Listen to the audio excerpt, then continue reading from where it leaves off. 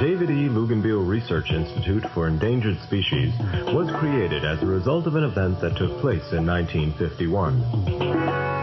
On July 1st, 1951, off the coast of Montauk Point, New York, David Luganville, John Zahner, and Walter Schneider caught a giant leatherback turtle weighing over 1,000 pounds.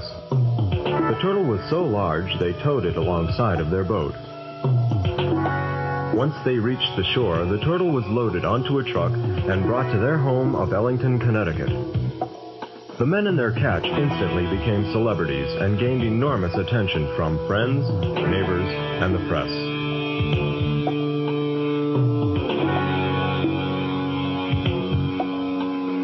Chris Luganville, president of the Luganville Research Institute for Endangered Species, was only 4 years old at the time.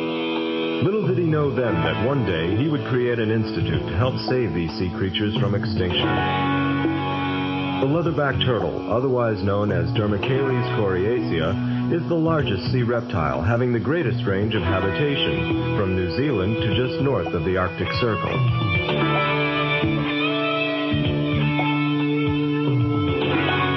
Several years ago, little else was known about this gentle ocean-dwelling creature. Previous information about the leatherback was gathered from its appearances on nesting beaches, tag returns, incidental captures, and stranded individuals.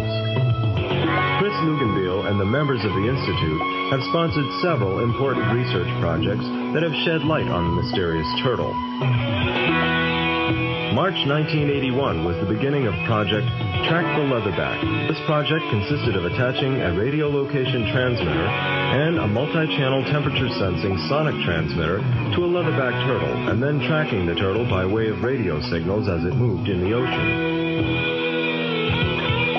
Up until these tracking experiments, scientists did not have significant data pertaining to leatherback behavior or physiology. Sea turtle biologist John Kynett from the Virginia Institute of Marine Science and Dr. Robert Shoup from the Department of Zoology at the University of Rhode Island briefly explained the project. Leatherback has been found recently to dive almost to a mile deep, and it's the deepest diving air-breathing vertebrate, in that it has these very long front flippers for getting rid of heat in the hot latitudes where they breed, but they have heat-conserving mechanisms for when they go to feed in the cooler areas. One of the prime jellyfish food sources of the leatherback is the Arctic jellyfish, or the lion's mane, the big ones you see on the coast. And first of all, they spend most of their time wandering around all night. We thought they would stay still and stay below the surface. In fact, they surface about every 7 minutes. And that pattern changed when the sun came out and they began basking, which we were surprised at. John learned that the turtles tested on shore became disoriented, and when released into the harbor, were able to navigate their way out of the harbor within 5 hours. He also found that the length of time a leatherback spent at the surface of the water was always less than the amount of time spent submerged beneath the ocean. They were also found to have an average body temperature of 85.1 degrees Fahrenheit while above the water. The air temperature was 71 degrees Fahrenheit. It was found that the leatherback can travel at an average speed of 5 kilometers or 3 miles per hour. When pursued by a shark, they have been tracked as fast as 6.1 kilometers or 5 miles per hour. Further technological advances in marine research have since been funded by the Luganville Research Institute. In May of 1989, the Institute coordinated the first satellite tracking project in the United States, in which a satellite transmitter was attached to the back of a large leatherback sea turtle. It was then tracked for 19 days from the US Virgin Islands to an island off the coast of Puerto Rico. Further information from this study is currently being compiled for a soon-to-be distributed report.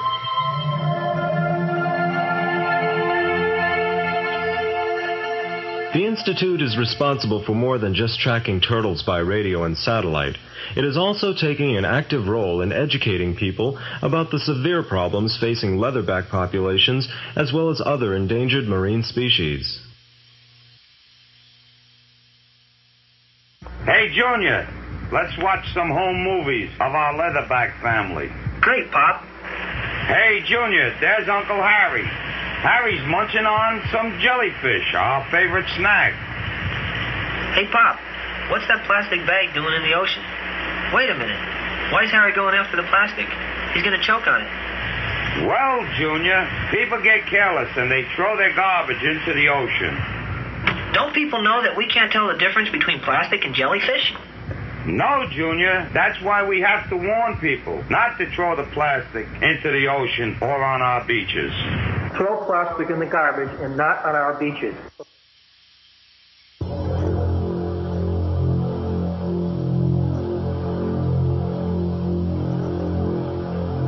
The most significant problem is plastic materials that are improperly disposed of by humans.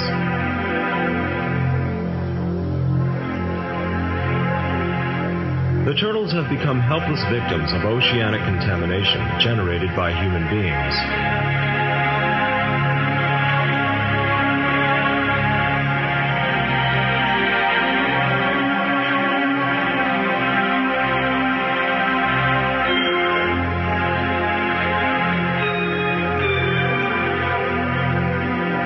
The leatherback turtle's diet consists of jellyfish that are harmful to people.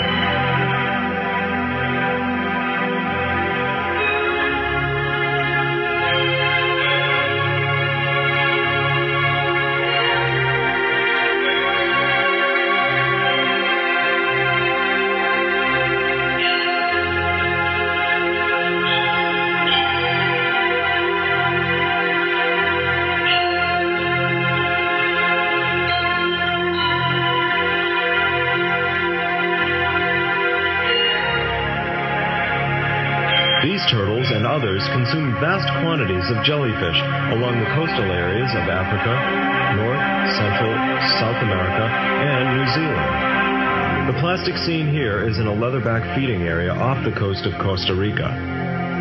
As you can see, pollution is a worldwide problem of devastating proportion. Unfortunately, the turtles cannot tell the difference between plastic bags and jellyfish. Once the turtle consumes the plastic, it becomes lodged in the stomach and intestines, causing a blockage which eventually kills the turtle. This large leatherback turtle was found floating off the coast of England. It weighed 2,016 pounds. Scientists performed a necropsy to determine the cause of death. After opening the turtle's stomach and intestines, the scientists found a large quantity of plastic, causing a blockage to the small intestine, which may have caused the turtle's death. One has to wonder whether the blockage weakened the turtle to the point where it finally drowned. Imagine what it would be like to have a blockage in your own intestines. Pollution is just one problem that human beings are responsible for. The other problem is poaching. During the nesting season, a female leatherback will come ashore nearly 5 times and lay close to 100 eggs per nest. Once she has laid her eggs, she returns to the sea, never coming back to see her hatchlings. The sad and outrageous aspect of this scene is that the leatherback hatchlings may never see the light of day. Poachers seek out the new nests and steal the eggs either to feed their families or to sell at the market as delicacies or aphrodisiacs.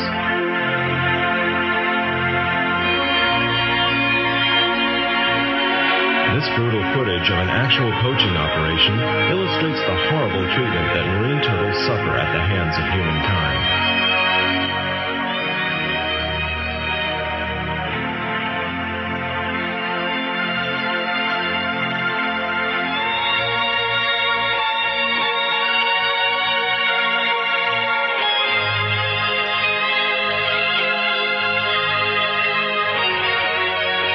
The effects of pollution and poaching by human beings has devastated the population of leatherback and other sea turtles all over the world. We are the only ones that can prevent the extinction of these gentle sea creatures.